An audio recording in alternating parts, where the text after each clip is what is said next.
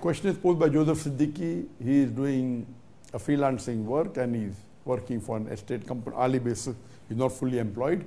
And he's a handyman who fixes plumbing or things of the apartments. And the apartments on riba. So is it permitted to work for a company which owns apartments and those apartments on riba? Is it permitted? As far as working in a company, if the core activity of that company is haram, you cannot work for that company. You cannot work for a riba-based bank. You cannot work for alcoholic company because the core activity is haram. You can't work for a company which owns a gambling den and the main activity is gambling den. But, for example, you're working for a 5-star hotel.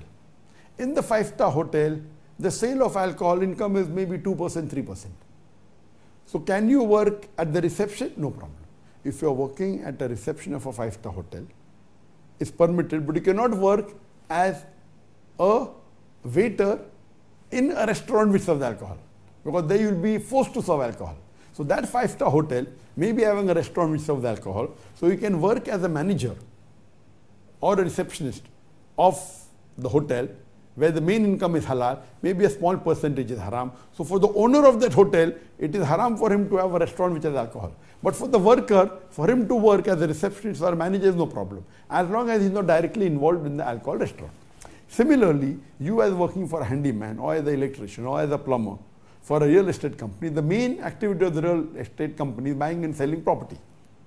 But it's taking on riba.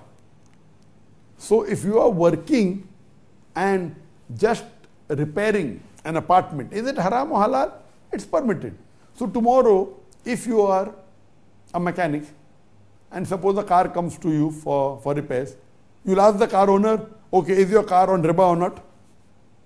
If the car is on riba, you can very well repair the car, because the main activity, you cannot buy a car on riba, but repairing a car which is on riba is permitted, because it's not directly involving in riba. So same way, you repairing a house or electrician or a plumber or a handyman of a house which is taken on riba is permitted.